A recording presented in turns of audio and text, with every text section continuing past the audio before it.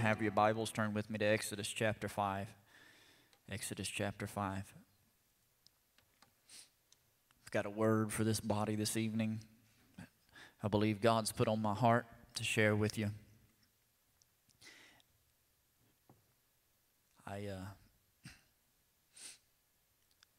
You know me, I'm normally one of those, I like to preach the fire, walk out of here smoking and flaming, amen. This is not going to be a shout and run down the aisles kind of message, but it is necessary and it is relevant. God has a message for us here.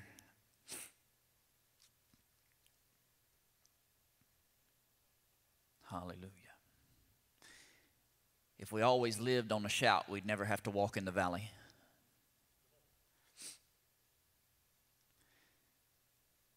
If we always lived on the shout, we'd never know what it was like to walk in the valley of the shadow of death and yet fear no evil. If we was never sick, we wouldn't need a healer. If we always had everything we need, we wouldn't need a provider.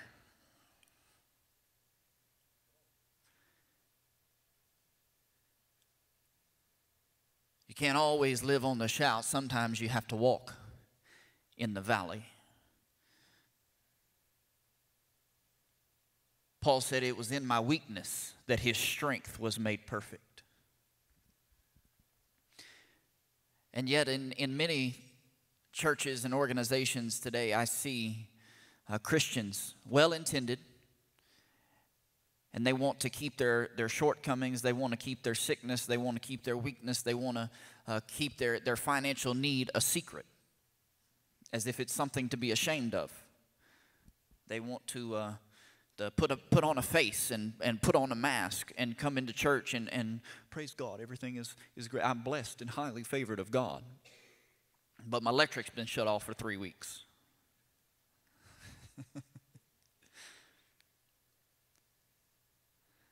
There is power in a testimony.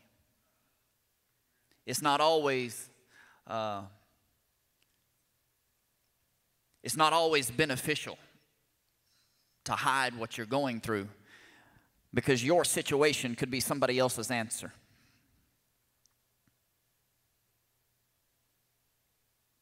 Exodus chapter 5. I'm going to begin at verse 20, conclude with verse 22. It'll get better, I promise. When they left Pharaoh's presence, they met Moses and Aaron as they were waiting for them. They said to them, "May the Lord look upon you and judge you. For you have made us odious in the Pharaoh's sight and in the sight of his servants."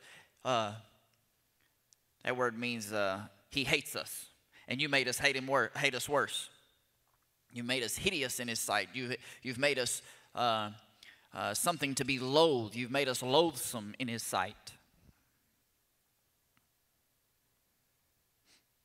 Then Moses returned to the Lord and said, "O Lord, why have you brought harm to this people? Why did you ever send me?" Have you ever been in the place where you ask God, why did you put me here? Why did you send me to this place? Why did you put me in that situation, knowing that I was going to react the way that I did, knowing that I was going to say what I said, and you the one that told me to say it, and when I said it, it turned around bad for everybody. God, why did you put me here?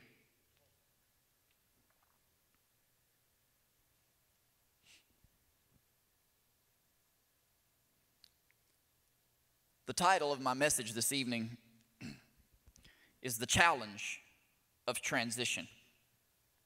The challenge of transition. Before we get to our text, I've got to give you some context so you can understand the weight of the situation.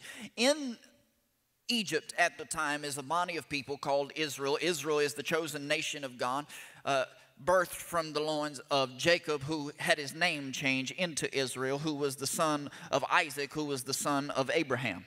Abraham was the father of faith, is his nickname. He was the one God made promises with him and told him, you'll dwell forever in the land of Canaan. Well, I'll give you this land and to your descendants. I'll make you a father of many nations. I've set this covenant before you. And so they have this huge covenant. It's one of the first major covenants since Adam. And here is Abraham and Abraham's children's children's children, and they're in the land of Egypt. But in order to understand, we've got to go back to Jacob, the son of the son of Isaac, the son of Abraham. Jacob, before they moved into Egypt, they lived in the land of Canaan. Now, this was the land that was promised to Abraham. This was where the children of Israel, this is where the family of Jacob lived before they moved into Egypt. They lived in Canaan. Look at Genesis chapter 17. It says it here. It's a promise to Abraham. Now, they're living in the land of Canaan, and this is the land that God has promised to Abraham. Look at this. It says, I will establish my covenant between me and you. This is God talking to Abraham. I'll establish my covenant between me and you and your descendants after you throughout their generations for an everlasting covenant. To be God to you and to your descendants after you. I will give to you and to your descendants after you the land of your sojournings, all the land of Canaan, for an everlasting possession, and I will be their God. So there's two parts. I'm going to give them this land, and I'm going to be their God. That's the two parts of the promise that he gave to Abraham. And so it's important to know that this is the place where God has promised to Abraham, because that's when Exodus comes in. We'll get there here in a minute. But they're already living here, the family of Jacob.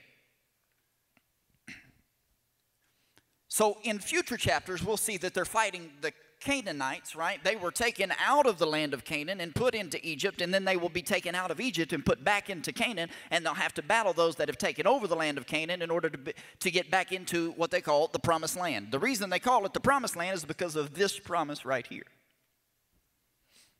But it's often overlooked that the family of Jacob was already living in this land before they went to Egypt.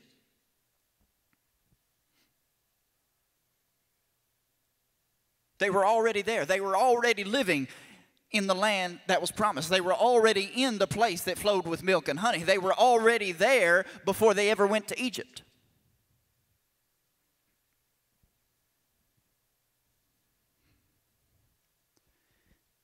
Have you ever been in the place and you knew that God told you this is where you were going to be? And then God turns around and says, but I need you to go over here. You know that you know that you know that you're in the place that God has promised for you, and yet he wants to move you from the promise.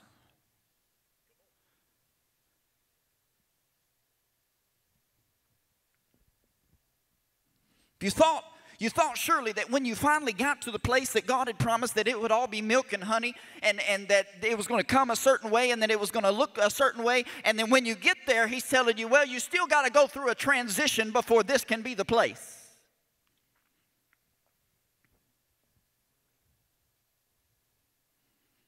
There's some experience you got to have first. There's some life lessons you got to have first. Trust me, you'll be in the place and you'll be like, haven't I learned this already? What else can I possibly get from this situation? I've been in that place. God, I've been here for 5 years. What else is there that I can get from this situation before you pull me out of here? What else do you need from me? But then I look back. I say, God, if you'd have taken me out a minute earlier, I'd have missed this, and I'd have had to learn it down here. And I wouldn't have been able to get to the next spot because I hadn't learned it in the first place, and so I had to take an extra step to get there.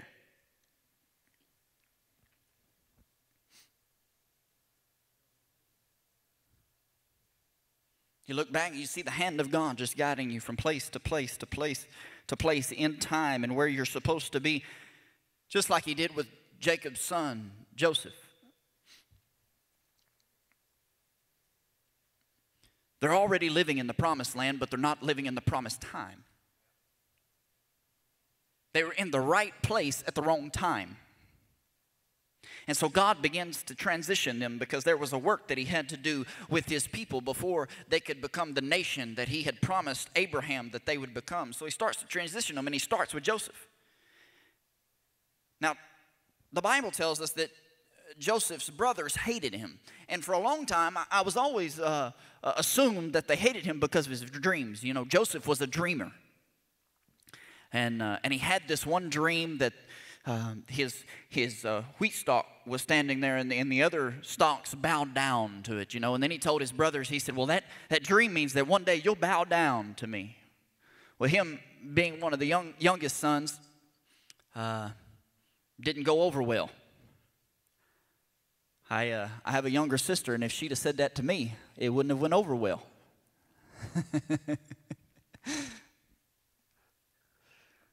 So I always thought that that was the reason that they hated him, but the Bible tells us that they hated him before that time. Because when he was 17 years old, he's out in the field tending the flock with his brothers, and then all of a sudden he turns around and comes home, and when he gets home, the father says, well, how is everything going out there? And the Bible says that he brought a bad report on them.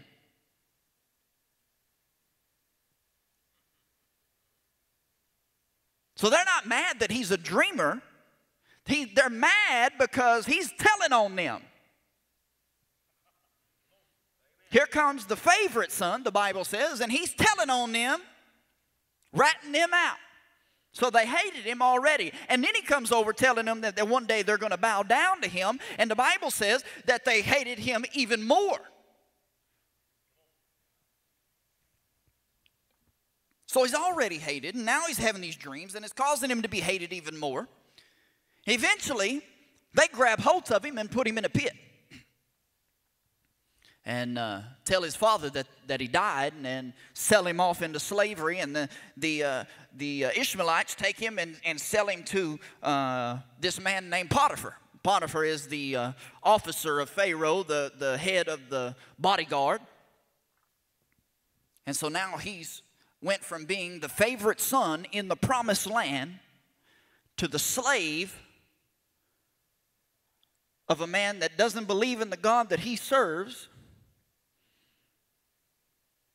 under a king that he doesn't belong to. Can you imagine being in that place and having these prophetic dreams and visions, and God's visiting you in the middle of the night, and you're in the place that had been promised to your grandfather, and here you are, all of a sudden found yourself in slavery. But the Bible says that Joseph found favor in the sight of Potiphar and became his personal servant, and Potiphar put him over his whole household. So now he's growing up under Potiphar and has charge of all his personal effects. But we're still outside the promised land. I can imagine Joseph thinking the whole time, got to get back to the promised land. Got to get back to the place that God intended for me to be. I was the favorite son. I was supposed to be the one that wore the coat of many colors, and I can imagine.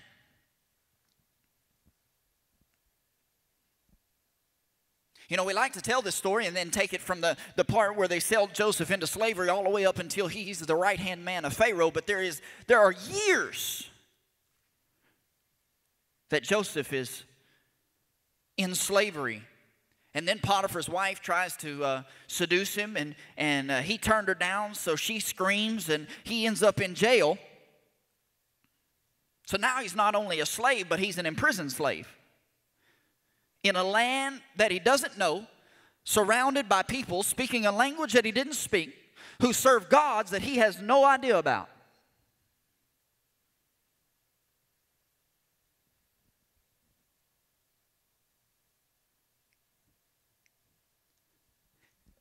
it would be one thing if we could blame this on someone.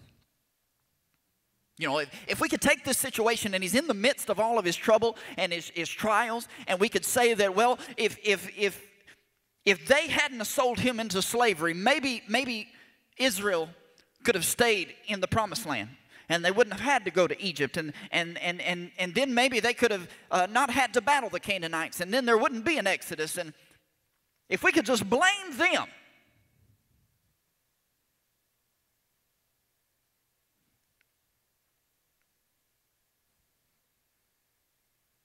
But it wasn't just them. The Bible says God was positioning Joseph because there was a famine coming. There was a famine coming a few years down the road, and the children of Israel were going to need food. And so God, taking the situation, worked it for the good of those who love him and are called according to his purpose.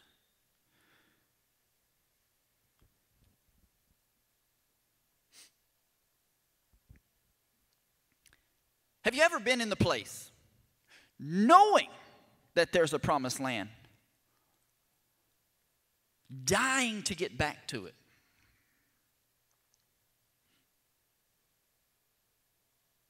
And you feel like this isn't the place of promise. This can't be it. Working a job I don't care about, taking care of situations that don't even concern me, cleaning up other people's messes. I know God has promised bigger things, higher dreams, greater increase, and yet here I am in a place that I don't even recognize. How did I get here?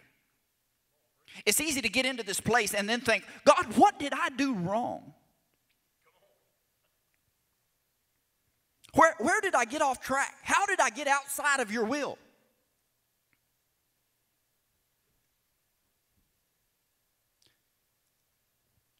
Just because it doesn't look like the promise doesn't mean you're outside of his will. You may be beating yourself up and blaming yourself and running yourself down into the ground trying to figure out where you misstepped, but you might just be in the middle of a transition. Transition always comes with challenge. God's hand stays on Joseph and guides him until he was appointed to be the second in command under Pharaoh in Egypt. He goes through everything that we had talked about. Potiphar's wife, jail time, talks to the baker, talks to the cupbearer. Both of those guys, one of them dies, the other one forgets him. Only two friends he's got in jail.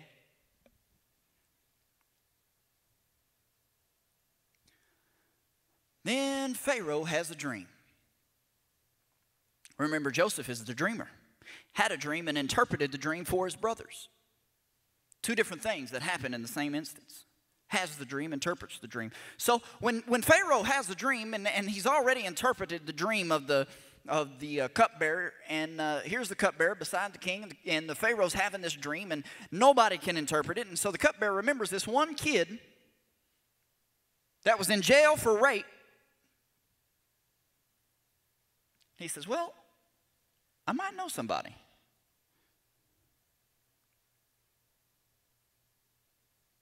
The Bible says your gift will make room for you. Notice, it was never Joseph's hard work. It wasn't his intelligence. It wasn't his looks. His looks is what got him in jail in the first place. If he'd have been ugly, maybe Potiphar's wife would have left him alone.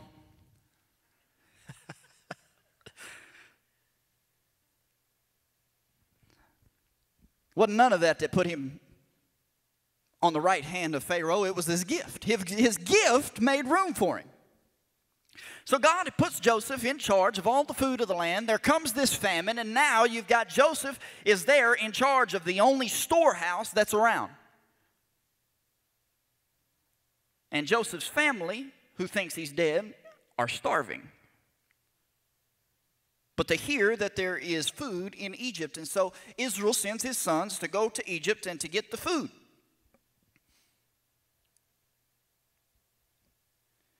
Through a long series of events, Joseph ends up revealing his identity to his brothers, and they call in his father. And God, knowing all, saved Israel, the family of Israel, from extermination. And he did it through their mistakes, and he did it through their missteps, and he did it in order to keep the promise that he had made with Abraham. Remember, this is about the covenant that he made with Abraham. They'll become a great nation. I'll be their God. Right? And so at the end of this story of Joseph, we find that Joseph takes and moves the whole family of Israel out of the land of Canaan into the land of Goshen, which has now become the land of prosperity. So they're no longer in the promised land, but they're in a good land. Here they are, they're safe, they're fed, they're protected. All looks good. It's a blessing from God. God arranged it so that they could multiply and have room to grow, and they would have supplies for all of their lifetime. But then we find in Exodus chapter 1, verses 6 and 7, the Bible says Joseph died, and his brothers, and all that generation. But the sons of Israel, remember, this started as one family and they're growing. The sons of Israel were fruitful and increased greatly and multiplied and became exceedingly mighty, so that the land, watch this, was filled with them. The land was filled. God had blessed them so much that they filled up the whole place that God had given them to live. They maxed it out. I mean, maxed it out to the point where they started pushing in on the Egyptians. And the Egyptians will later have a problem with this because they're getting so huge.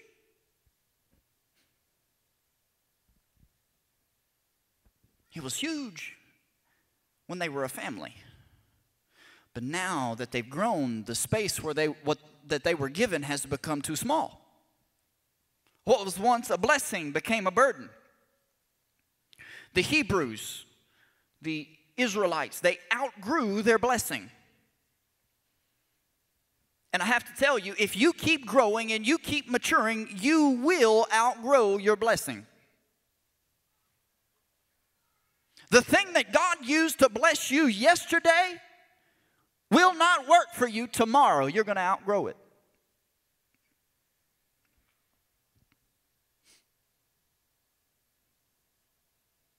I know this job saved my life last year, but this year I need a bigger blessing. I know we've been growing slowly, but we need a bigger blessing. I know it's been done this way for 25 years, but I need a bigger blessing. Transition. Transition me, God. Just because God did something yesterday does not mean it is your answer today. Egypt began as a blessing. It began as a blessing. But then what was initially the blessing became the thing that was pressing.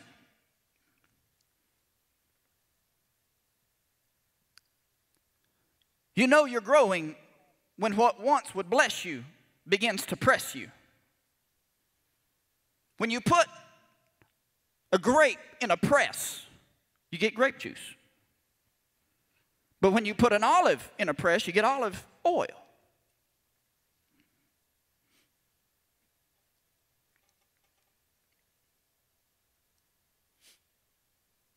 When you begin to grow and the circumstances start pressing, what comes out of you? That was just a side note.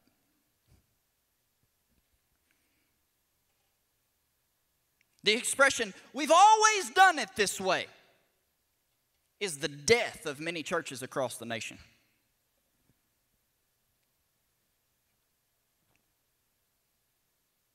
What you've always done will only ever lead you to where you've already been. If you want something new, you have to do something different. Say, transition me, God. Don't be scared of it. I got you scared of transition now, huh? Here's what happens. There's always challenge in transition. So Joseph goes through all of this, the slavery, the false accusations, and prison time to get to where God needed him. And now, after all of that, the blessing that God had set up to begin with is becoming the burden that they have to escape. Exodus chapter 1, verses 8 through 10. A new king arose over Egypt who did not know Joseph. He said to his people, "Behold, the people of the sons of Israel are more and mightier than we. Come, let us deal wisely with them, or else they will multiply, and in event of war, they will also join themselves to those who hate us and fight against us and depart from the land." So now they're not only outgrowing the place that God's put them, but they're being pressed by a leader who's dealing harshly with them.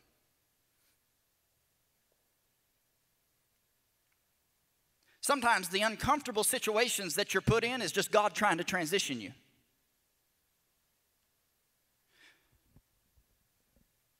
Casey and I have been involved in a couple of different churches before we came back home to this one. And there is a distinct feeling when God starts to transition you.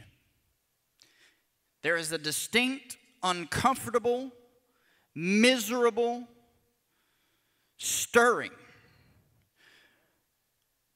that stirs on the inside of you until you can't let it go, until you can't sleep at night, till you can't give it up, till you got to have something new, till you got to have something different, till you're not satisfied with where you've always been, till you're not satisfied with where you are. It's a transition. The children of Israel, they were in transition. They began to pray. And the Lord said, "I've surely seen the affliction of my people who are in Egypt, and I've given heed to their cry because of their taskmasters, for I am aware of their sufferings." What's he saying? I know. I know they're miserable. I know that they've got a stirring in them. I know that they're not satisfied with where they're at because I'm the one that put it there for them to be miserable in the first place. I'm the one who put it in their hearts that said they need to be transitioned, because if I hadn't put it in them to want to transition in the time that I had them to transition, they would stay in Egypt and they would die in Egypt. And my covenant people would never come to fulfillment. I put it there. God hears their prayers and begins to move on their behalf. He calls Moses in Exodus 3 in the form of a burning bush, and he talks to him and turns his rod into a serpent and has him pick it back up again. And then he tells Moses to go out before Pharaoh, and him and Aaron go out before Pharaoh in Exodus chapter 5. And they approach Pharaoh, and here is where we find our text. They've talked to Pharaoh, and Moses comes in empowered by the Holy Ghost, and he knows that he's got powers that God has given him, and here he comes. I can imagine standing 10 feet tall before the presence of Pharaoh. He throws his rod down, and it turns to a serpent. But then I can imagine the sinking feeling in his stomach when the 3 Egyptian magicians did the same.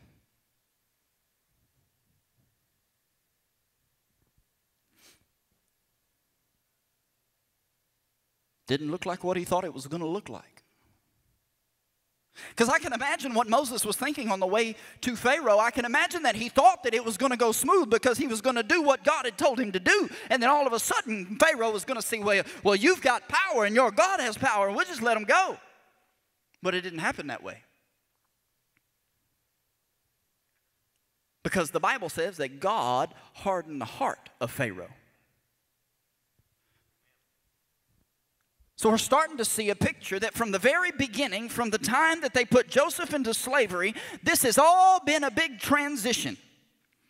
And God has had his hand in all of it. Could have been smoother if Pharaoh would have just let him go in the first place.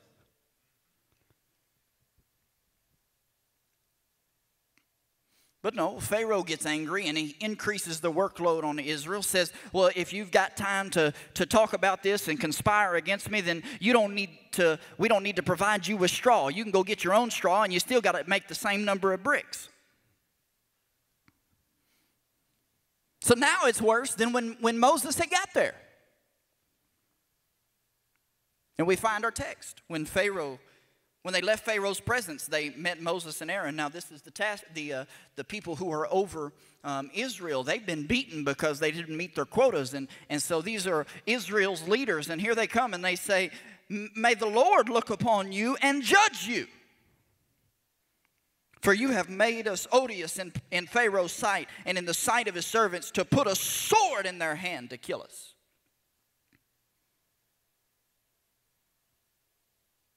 Then Moses returned to the Lord.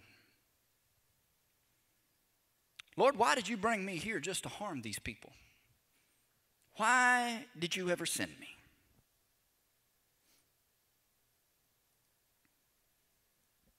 Ever since I came to Pharaoh to speak in your name, all he's done is harm this people, and you have not delivered your people at all.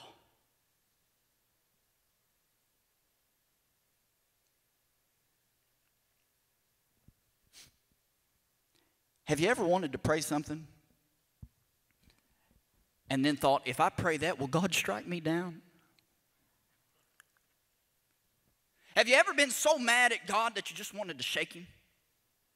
If he wouldn't shake you back?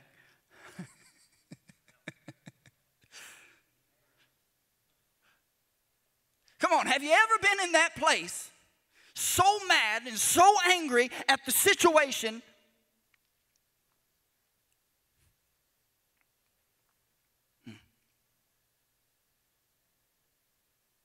How about this one? You ever been so mad at God that you don't even want to talk to him?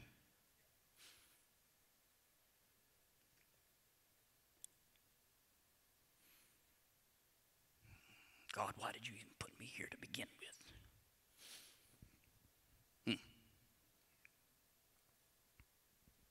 This doesn't look anything like what it was supposed to look like.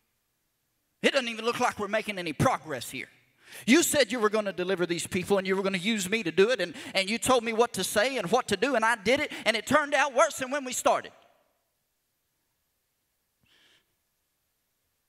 Many times, the challenge in the transition is that it doesn't look like what you thought it would look like. If you could predict the way that the transition would go, it would make it much easier. But then it wouldn't take faith.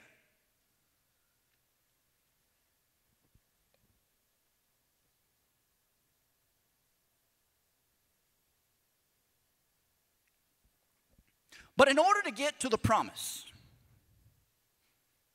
we have to face the challenge. Because no matter what the transition looks like, there's a promise on the other end. All of this was going on so that the promise that was made to Abraham could be fulfilled in the nation that is his children. It's all about the promise. God's good on his word. He's not a man that he should lie, neither is he the son of man that he should have to repent. If he said it, he will do it. So we're in the midst of Egypt, and everything that Moses has done has made it worse. And God said, stand back. See that I don't fulfill my promise. He starts sending plague after plague, one after the other, on the Egyptians. He turns the water into blood. He sends frogs and he sends insects over the land. The cattle start dying off. Boils start coming up on the Egyptians. Hail starts falling from the sky. He sends a cloud of locusts that eats the entire crop. He sends darkness that's palpable. And still, Pharaoh's heart was hardened. And so God sends the last plague. We call it the Passover, where Israel had to put the blood of the lamb over their doorposts, and the firstborn of all Egypt, those who weren't marked with the blood of the lamb, were taken. Pharaoh finally releases the children of Israel and then goes after them to kill them.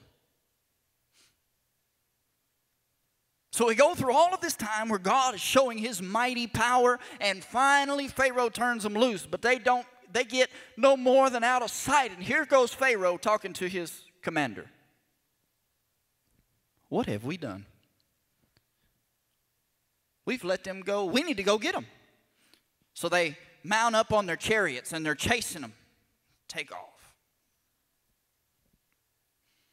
And the Bible says in Exodus 14, as Pharaoh drew near, the sons of Israel looked, and behold, the Egyptians were marching after them, and they became very frightened. So the sons of Israel cried out to the Lord, and they said to Moses, is it because there was no graves in Egypt that you've taken us away to die in the wilderness?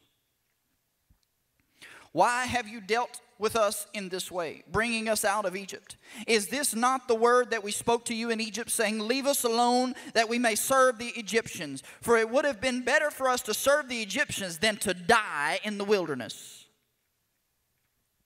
God had set them free, but they were resisting the transition of freedom. They were in the midst of the challenge of transition. They cry out for deliverance, but resist the transition.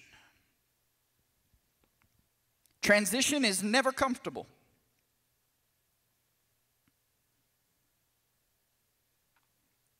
If you read through the book of Exodus all the way into the book of Numbers, every time there's the slightest bit of trouble, Israel turns around and says, we should have just stayed in Egypt. We should have just stayed outside the promise. We didn't need this promise that bad anyway. Who cares about what God had promised Abraham? I'm really not that concerned about it. Let's go back to being slaves. Every time. In fact, the first time they were only 3 days out. They had only been out of Egypt for 3 days and start grumbling against Moses. I don't know why he brought us out here anyway. Can't find no water anywhere.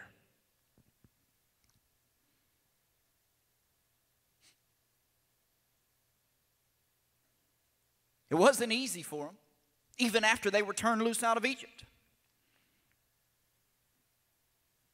They resisted the transition at every hard spot. They looked back at Egypt and wanted to go back, but Moses was always there. He's always saying, nope, God sent us here. This is where we're going to go. In fact, there was one time that God turned around and he got so frustrated with them. He said, Moses, why don't you stand back? I'll wipe them off the face of the planet and then I'll start over with you. And Moses said, now God, if you did that, all of the world knows that you've delivered them. And then they'll turn around and say, well, you just brought them out so that you could kill them yourself. But for the sake of your own name, have mercy on them.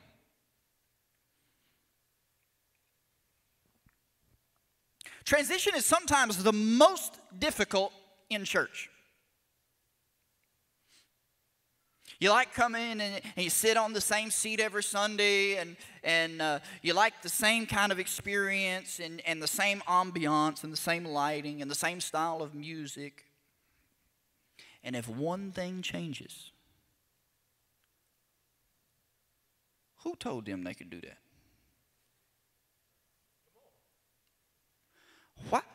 Why do we need that anyway? We've been doing this for 25 years, and here we are. They're coming in here trying to change stuff. Why do they need to change it? I was happy for all this time being stagnant, and I don't need none of that.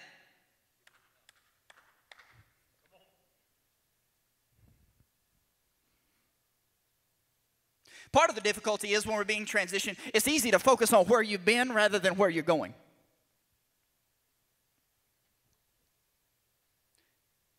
But I challenge you, don't let the memory of what it used to be invade the thought of what the promise says it will be. I'll say it again. Don't let the memory of what it used to be invade the thought of what the promise said it will be.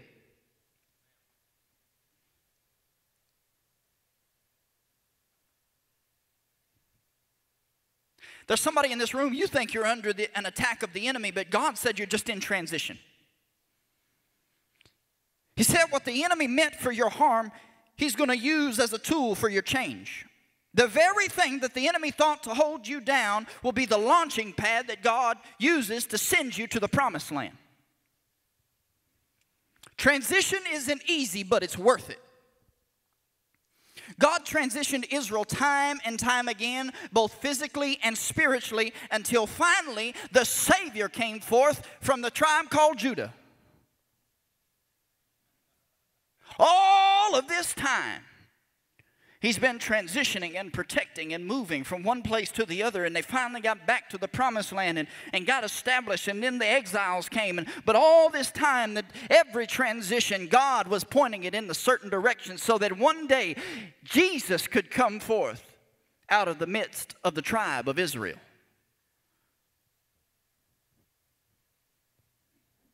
God always has the end goal in mind for you.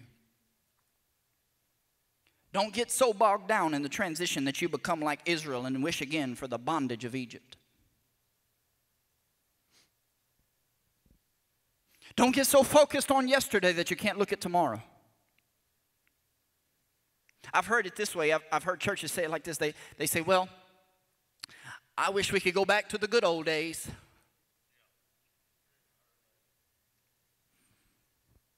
There wasn't nothing wrong when we was singing out of them hymn books and clapping our hands and stomping our feet and God wouldn't move. You know, the reason God doesn't move nowadays because we got all these lights and the smoke and the music and all. If we could just go back, to Egypt,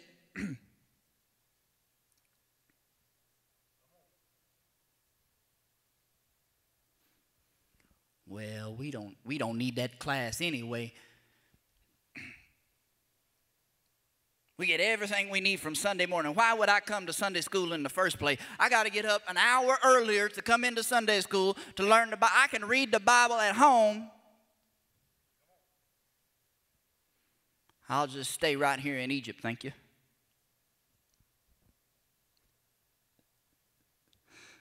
Y'all don't point. That's not nice.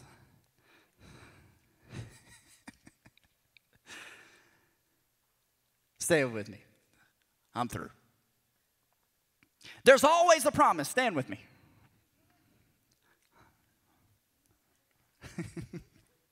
What do you...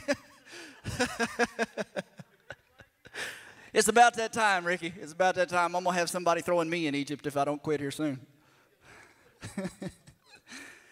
There is always a promise at the end of the transition.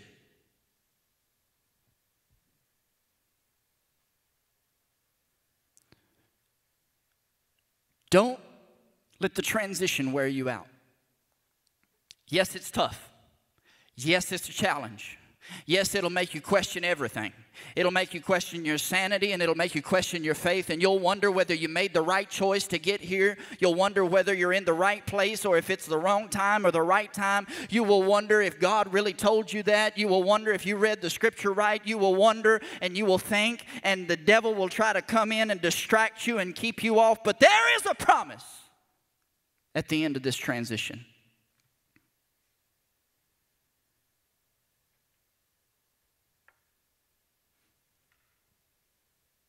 There's a promise. Turn to somebody and say, there's a promise. There's a promise. Don't lose sight of the promise.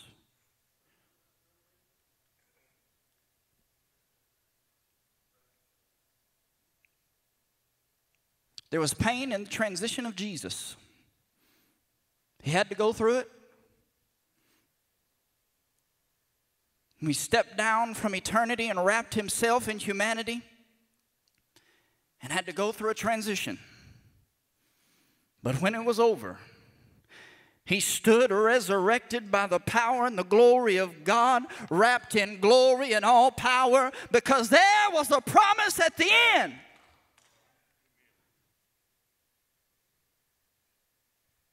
There's a promise. Father, I pray that you keep us in this hour. Lord, strengthen us. Help us to get through the transition. Help us to remember the promise, oh God. Remind us of the promise when we get bogged down in the transition. Father, I pray that you keep us and you strengthen us. In Jesus' name, amen.